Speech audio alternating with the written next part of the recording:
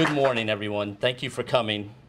I just walked through our patient floors with our guests, the McIntyre family, the Murner family that is here. There's Eli, and our board chair, Wyc Grousbeck. Thank you all for coming.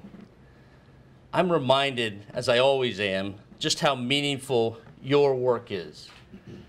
Our staff, our physicians, our nurses are second to none.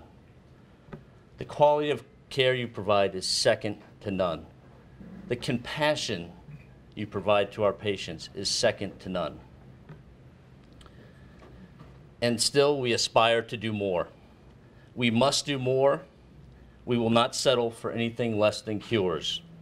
We aspire for Reese to hear unassisted, and for Eli to be assured that he has vision for his whole life. We will do it. Mass Eye and Ear and its physicians and scientists are making such progress, and they are relentless in their pursuits, and we will find cures. But to do it faster, we need your help. And that's where philanthropy comes in.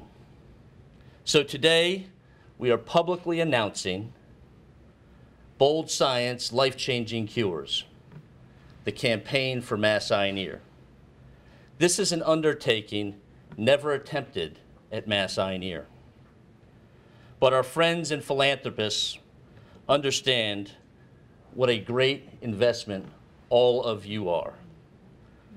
Every dollar invested here will accelerate our ability to advance research for cures. So as we announce our goal of $200 million, I say thank you all. Thank you.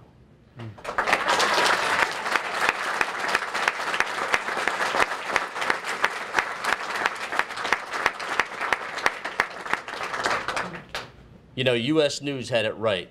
Mass Eye and Ear is #1. Thank you.